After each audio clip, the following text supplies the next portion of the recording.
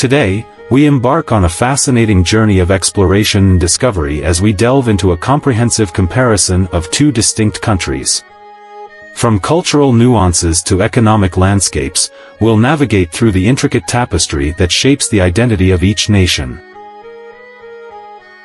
Welcome back to the Factify.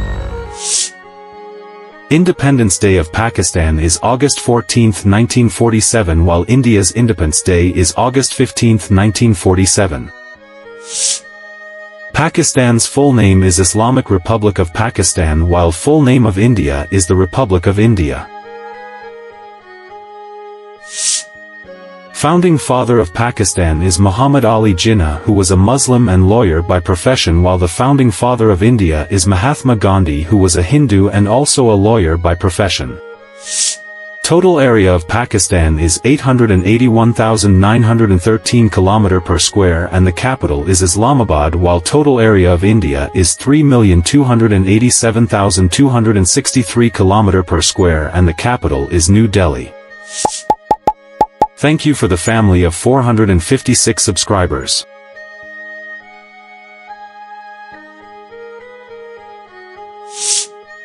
Total population of Pakistan is 245.20 million, while total population of India is 1.443 billion.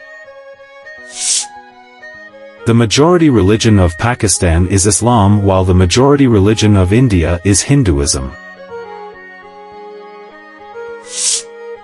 GDP of Pakistan is $1,431.90 billion, while the GDP of India is $3 trillion.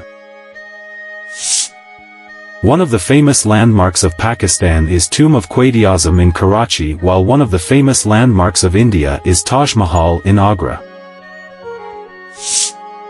The national animal of Pakistan is markhor, while the national animal of India is the Royal Bengal tiger.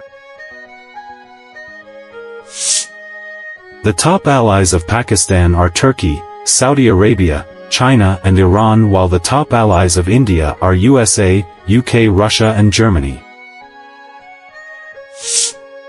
Remember, in the tapestry of life, every thread of today contributes to the masterpiece of tomorrow. Until next time, take good care of yourselves, stay healthy and positive.